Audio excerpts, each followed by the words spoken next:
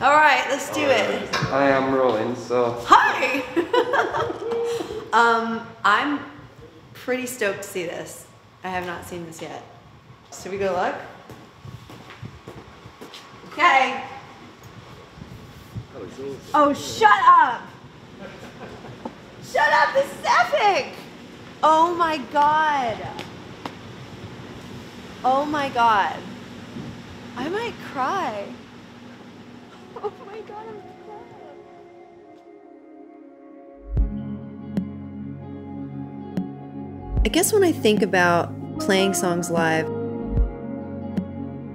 I just imagine the whole stage as it was today.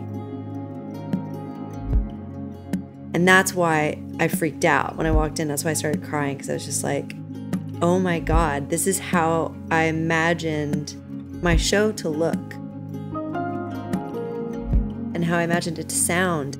And I've only started really thinking about that stuff recently, because when you get to share your stories in a way where people are seeing basically your mind and your thoughts come to life in front of them, that is such an important thing.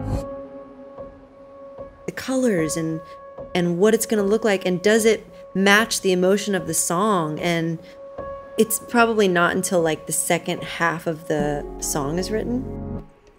And then you start thinking to yourself, oh, that would be great with the crowd singing it. Or you'd say, maybe we can add a part in Weightless where it goes, whoa, where everybody can sing it.